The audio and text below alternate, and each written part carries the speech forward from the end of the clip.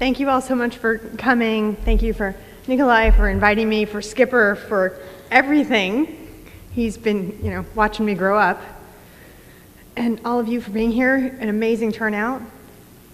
All right, that's enough for me talking.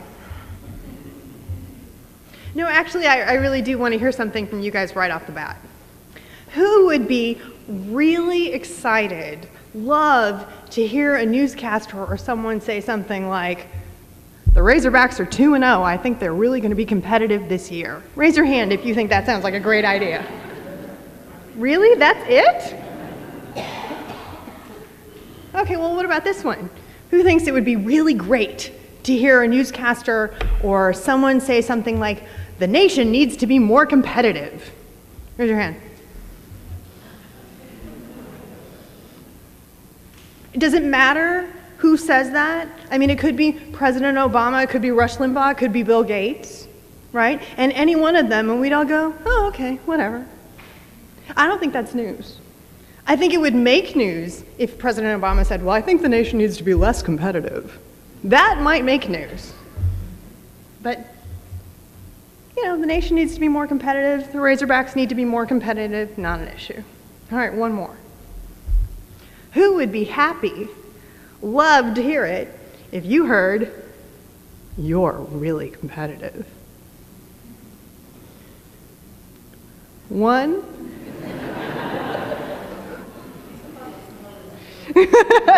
She said some of us know it's true. Yes, but knowing it's true and having someone tell it to you, right?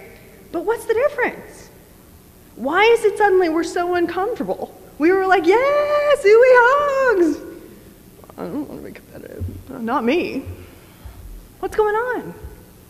I think it's that we really don't understand what competition is about right now. I think we're sort of okay thinking about the institutional level of competition, right? Because then we're thinking, well, if the nation's more competitive, that means, that we're all having the economy stronger, we don't have, less foreign affairs issues, we're, nation's leader, well, that's all good. If the Razorbacks are, got a winning record, well, that's all good. We're not really thinking about how we got there. But especially if we're not talking about in a particular contest, to say you're competitive is all about how you get there. And I think right now, we have this concern, a question, especially with all the problems with the recession and all the bad stuff going on and the crazy stuff going on in New York politics and the crazy stuff going on Wall Street. And we sort of have these questions. Do you have to be a killer to be competitive? Do you have to be cutthroat? Is there anything called work-life balance for someone who wants to be competitive at work? Or do you have to be cutthroat, kill your best friend, crush everybody in your path? I think that's what we worry when someone says, ooh, you're competitive. That it's the same person who is trying to get a promotion at work, deals with that effort, that battle, as fiercely they do trying to get a parking space at Dillard's at Christmas.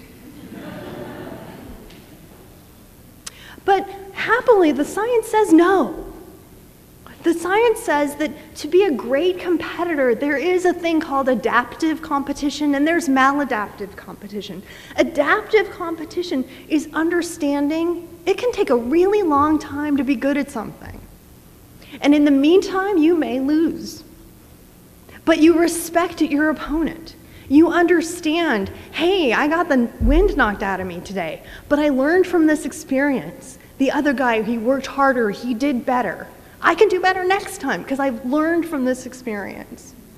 And I've realized that getting my kid in college or getting a promotion is not the same as the parking spot in Dillard's. I can let that one go, at least for one more aisle. Adaptive competition is that belief. Yeah, I can let it go. And what's interesting is, I think right now there's sort of a fear, competition innately breeds bad behavior. Well, we looked actually at the first culture to ever really think about competition in ancient Greece. And in ancient Greece, they actually had this construct of aratas. And aratas, there will be mistranslations, you'll see them, people say, oh, it's excellence. No, it wasn't excellence. It was through competition that competition was the greatest virtue. Because when you were competing, you had to have strategy, you had to have problem solving, leadership skills, you had to have character, you had to be brave, you had to be physically fit. Everything you had learned, you had to use in that competition on that one day and see if you could do it. And because of that, it was a concretization and encapsulation of all those other virtues. How different I think that perspective is. If I said at the beginning of this, who here would love to be told I have aretas, might get more hands than 1.5. Right? So what are the factors then in competition? What are those things that you were asking about?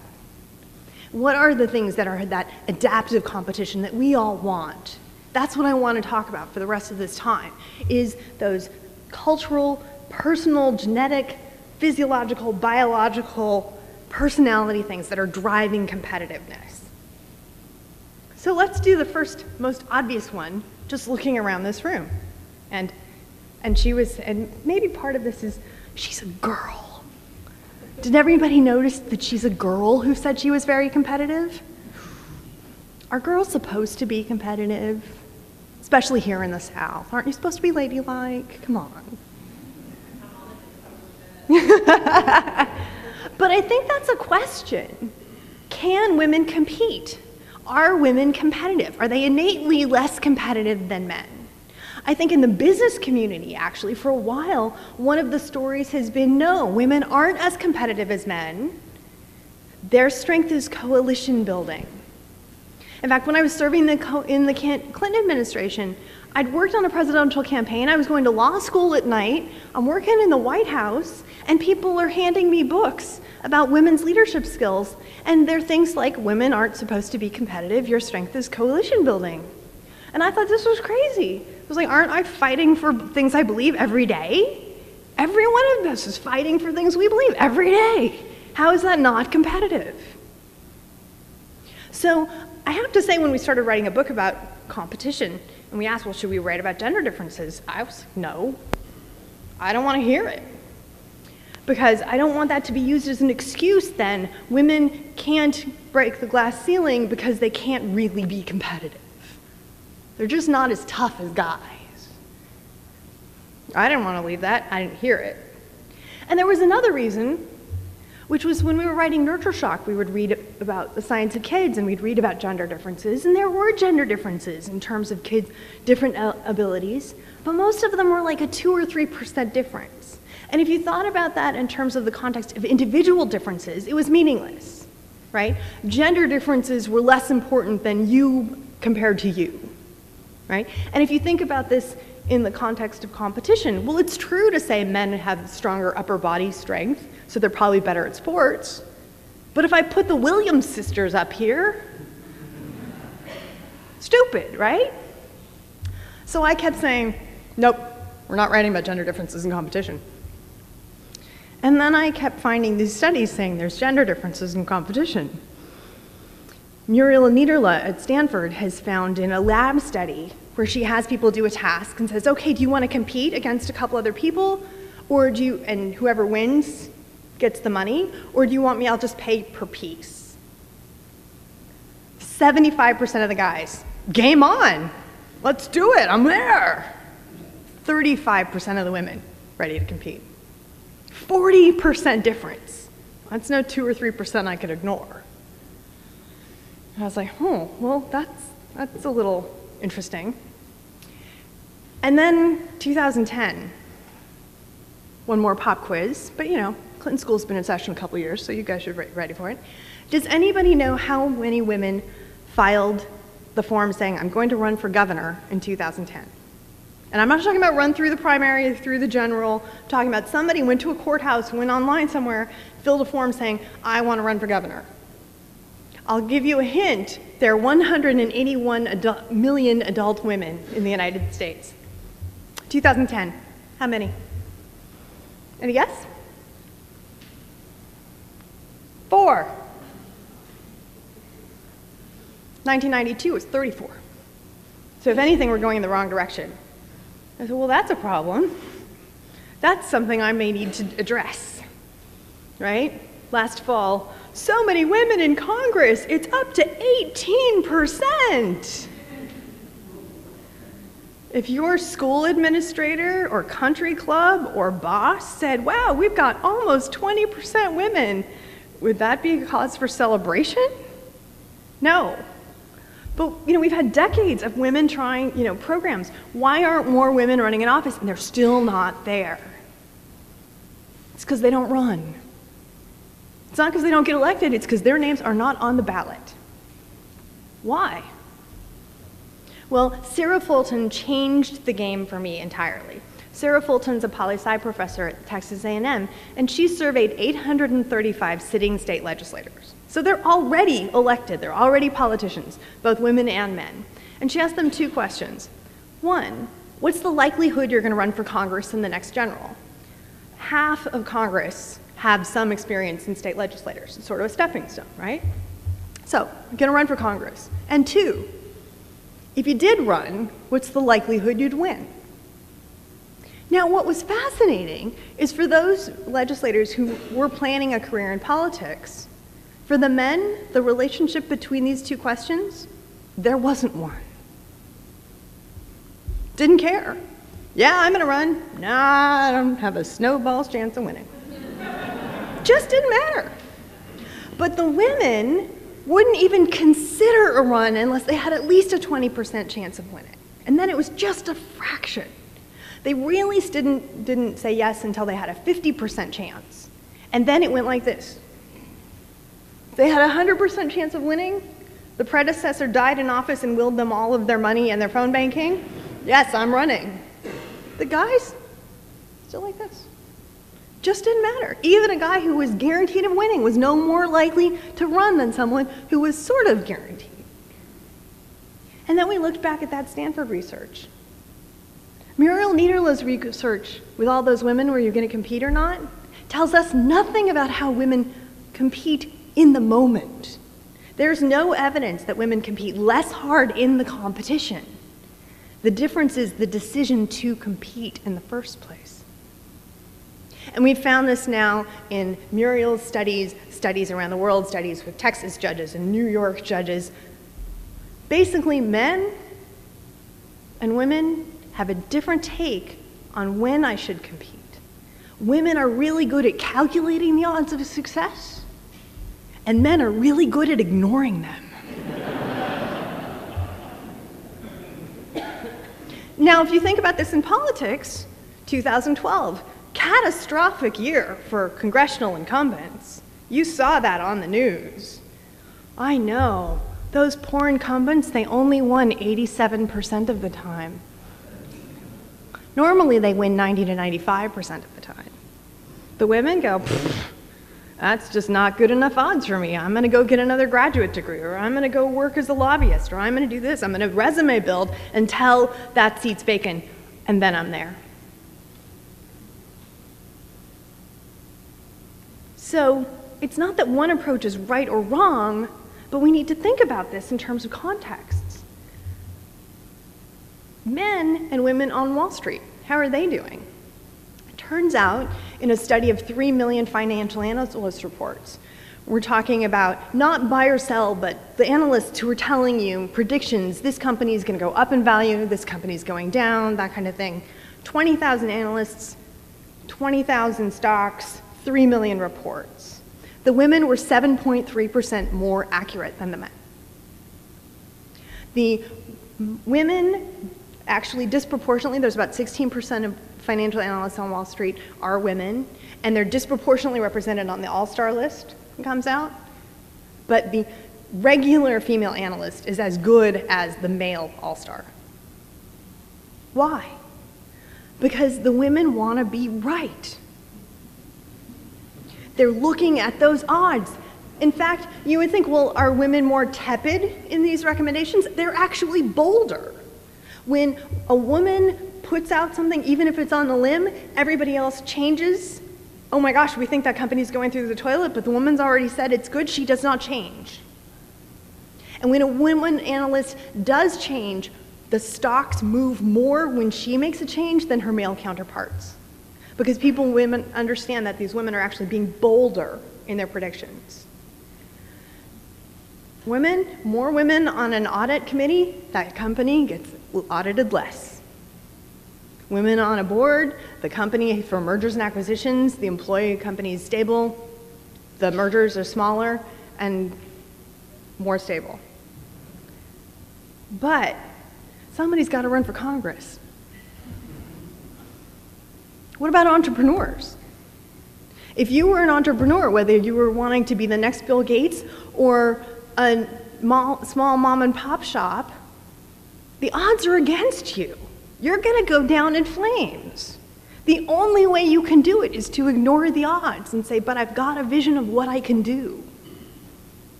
And I worry that in Silicon Valley right now, only 4% of venture capital funded companies are held by women. And I think it's because in a VC meeting, the guy says, well, I've got a proposal. We don't have any sales yet, but I think this is probably a $2 billion industry in 5 years. That may be lowballing, but I think we're going to get there. And a woman comes into that same meeting and says, well, we don't have any sales yet, but I've got some orders. I think we've got about 50,000 by the end of the year, and then by the next 2 quarters, we'll be 100,000. I think in about 5 years, we may have around a $200 million, it'll be a $200 million market. We'll probably have a 10% share at that point. And all of her numbers may be absolutely right. Who gets funded? The guy who has a $200 billion company he hasn't started yet, because he has the vision of where to go. And the VCs are expecting to be sold on the vision, not the real numbers. So we've got to make sure that we always are looking for this question of, when do you play the odds? Now, you may say, I'm a woman and people tell me all the time I ignore the odds and I just go for it. Okay, when are you Pollyannish? If you're a guy and you're thinking, wow, I kind of occasionally take the odds, you might want to ask some woman what she would think.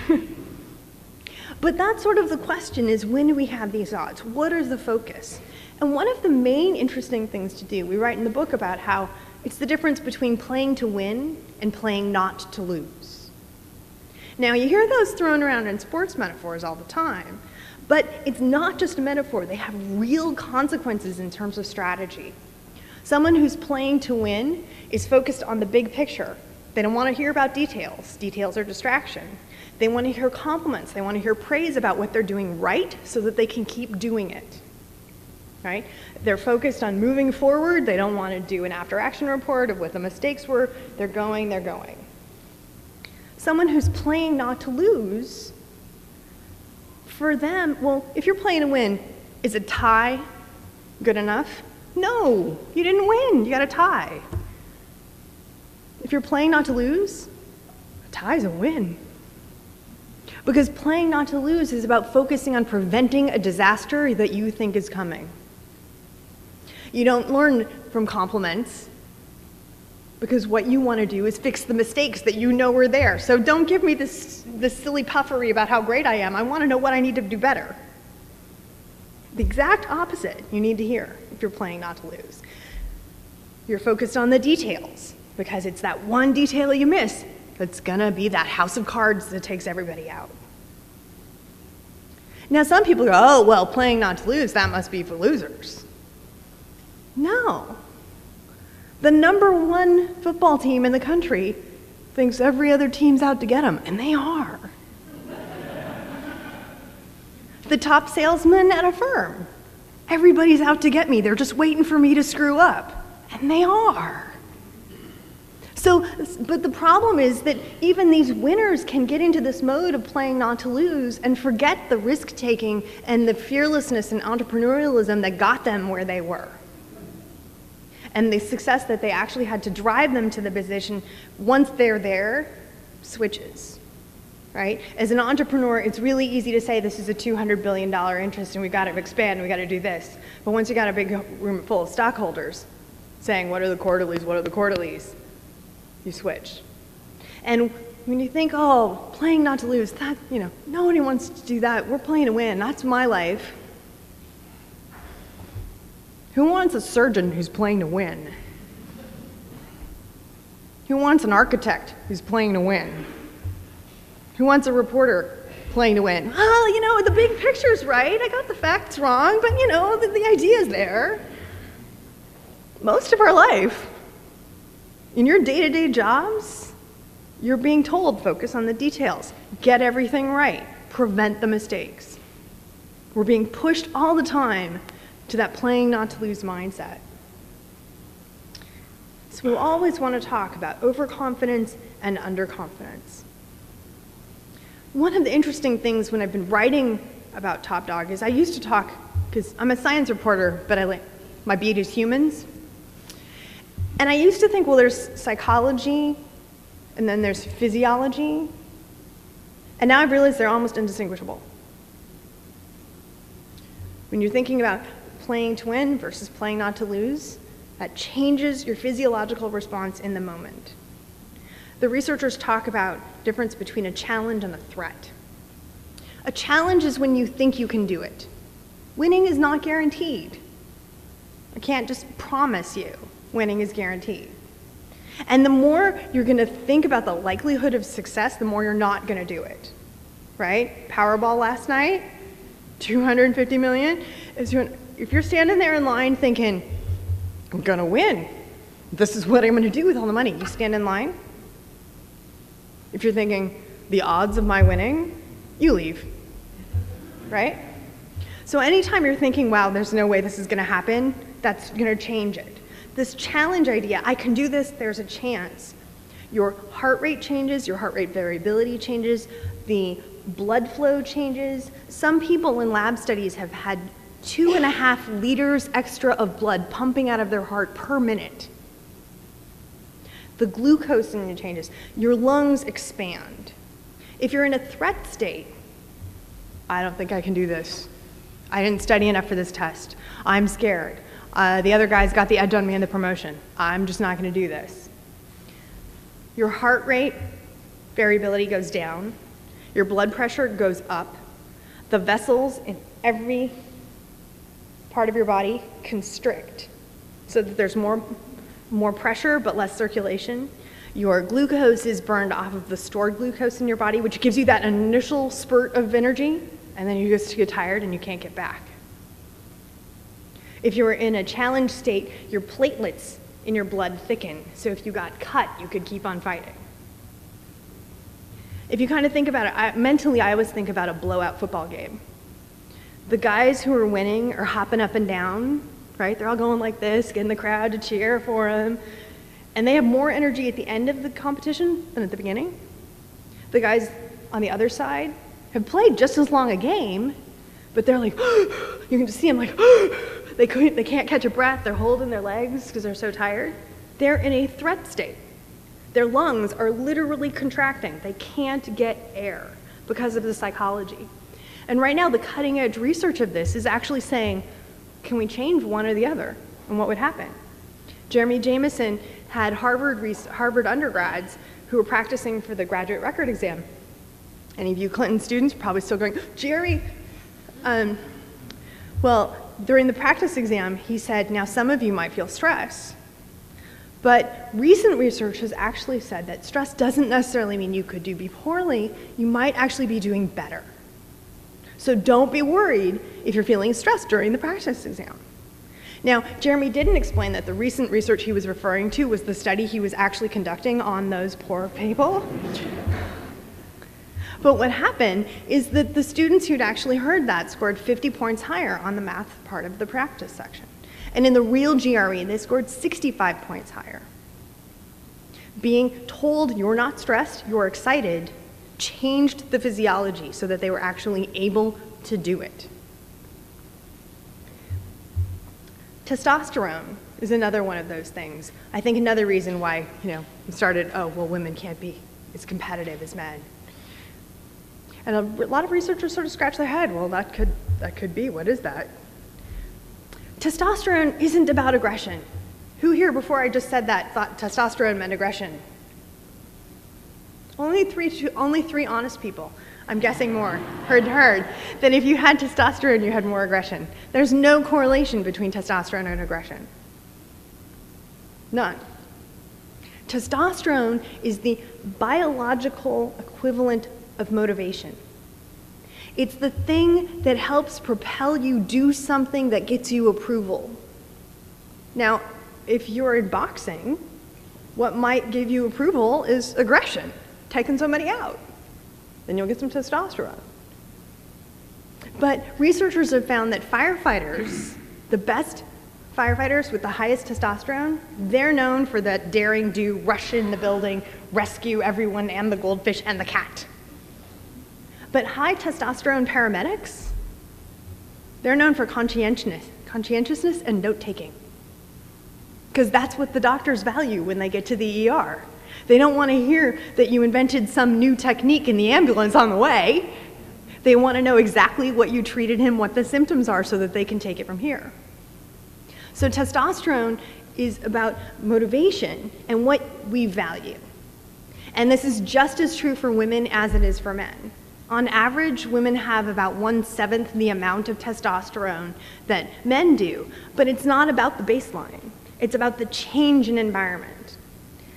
Chess players have higher testosterone before a competition, and the one with the highest level of testosterone wins the competition.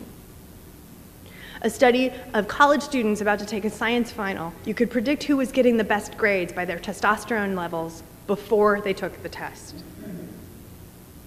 A study of facial surgeons who were doing these complex rebuilding of jaws because of cancer tumors and things like that had a 500% increase of testosterone the morning before their most complicated surgeries.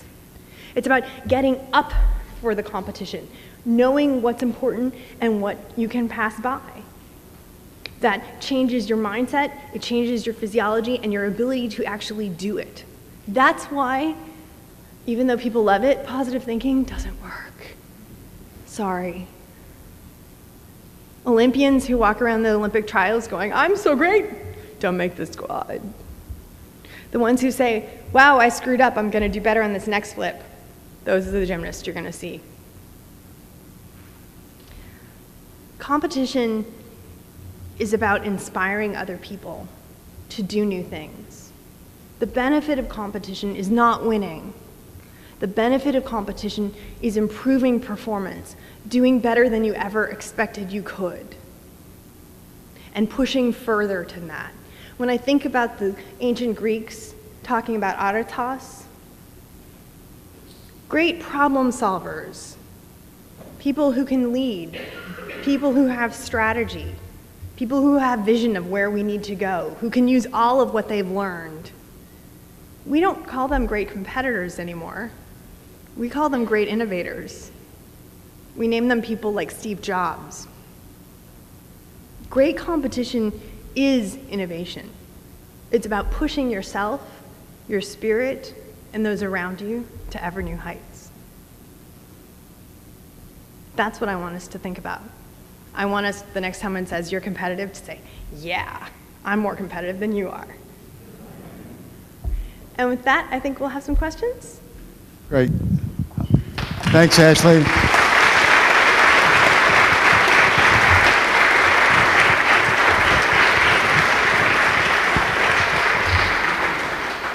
I don't remember her being that competitive in 1992. I was competing for a cause, not for me. No, outstanding presentation, by the way. Thank you. It was the best, right? Well, it was close to Allie's. No, very good. Okay, questions. Anybody with it? Please raise your hand, and here comes the microphone. Do you see a correlation between those that play not to lose and avoidant personality disorder and those that play to win and maybe have a narcissistic personality disorder? That's a really great question. There was actually an interesting study of Israeli championship tennis players, and they found that those who were avoidant and had the buzzword in developmental psychology for kids is about attachment, and those who were insecurely attached to their family and have sort of distant relationships were better singles players, whereas those who were securely attached were better in doubles. So I think that, maladaptiveness, to me, maladaptive competition is about narcissism. Because narcissism is that lack of respect for the opponent. It's believing I win. In fact, the rules, the rule keepers, they're the bad guys. Because if they truly appreciated my greatness, they would just give me the award. And the researchers actually showed that people who are higher in narcissism are more likely to cheat, because it's the same thing. You've wrongly thwarted me. And researchers have sort of looked and found that there's pretty, like 4 more main responses to competition in terms of how you win or lose. And that the sore winner is the same person who's the sore loser. The gracious winner is the gracious loser. And the sore winner, the sore loser, is the guy who says, hey, this is mine. So they're absolutely related. Yes, question. This is the School of Public Service. It's a giving of yourself to help others or to build a better world. How does competition fare with thinking of giving of self? Well, I think in many different levels. I mean, for one thing, people talk to me sometimes about, well, doesn't competition matter on your definition of success? I think everybody has their own definition of success, but for some people that's going to be start a foundation and cure malaria in 6 weeks or 6 years or whatever it is. And they're going to be competitive in terms of the passion to move them forward. They're not necessarily taking other people out, but it's about finding that motivation to help them move forward. And if you look, I think, institutions that are trying to figure out new ways to have public service, competitions are a great way to do it. I mean, most of the technological innovations that we use every day, a lot of them come from a competition. The next time you go to a pantry, the reason you have bottled goods and canned goods in your pantry is because Napoleon needed a way to feed his troops. So he had a contest to figure out how to do it. And the winner bottled things. Napoleon III wanted a butter substitute, and that's why we have margarine. Okay, question right here. Here comes the microphone to you. How does competition work in a zero-sum game where if I win, someone else loses? And how does that affect sharing for the good of the whole? Well, I think that right now there's sort of an idea that it's either competition or cooperation. And I think that's not a fair concept, because most of us are actually competing, at least in a team, right? The classmates you have, you may be competing against students at Yale or students or wherever, but so you're cooperating within the organization. So a lot of times, I don't think they're quite the anathema we think they are. That's the first thing to talk about. One is, if you look again at competition sort of over the long term, you have to decide what's important. And you may say, this one, it's not important, so we should just split it up. It's kind of hard to think about it in a philosophical, what's a zero-sum game, without actually having a game. There's actually a philosopher who's James Carse, who thinks about it in terms of infinite games and finite games. And an infinite game, there are no winners, and the idea is just that you keep going. So we change the rules to keep you going. We change everything to keep going. Whereas a finite game has a period of time, there's winners, there's losers, the rules don't change, and we just say, okay, you're in or you're out. Sure. Yes, you can. Hold on. Wait for the microphone. Wait for the microphone. If you have something more specific in mind, then that would help me give you a better answer. Okay. For instance, one of the ways supposedly to motivate teacher excellence is to rank teachers from highest to lowest and give out merit pay, so that if you're ranked first, somebody else has to be ranked below you. And that often that seems to prevent sharing and collegiality and doesn't provide a good atmosphere. Okay, now I can go to town on that. Ranking is really interesting because first there is a split. For one thing, there's a gender difference. Because men on average tend to be overconfident and women tend to be underconfident, right? Men sort of expect, even in a new task, I'm going to be better at this. Women sort of expect at a job interview, everybody else has got more experience than I do, so I'm just going to tough it out kind of a thing. And then in a study where they looked at a national furniture company for sales, They said, we're going to tell everyone their rank. And they thought, well, this will be a motivator. And sales dropped 26% for the year. But almost all of the drop was actually men. Because the men had thought, I'm the best salesman in the store, so I must be one of the best in the country. And it destroyed them to realize that they were 300th in the company. And the women hadn't had that high expectation, so they weren't really as concerned. So they went, oh, I'm 300th in the country. Okay, that's fine. That's better than I probably thought I would do. So in one way, and teachers obviously are predominantly women, so that's one issue that I think we need to think about, is that there are gender differences.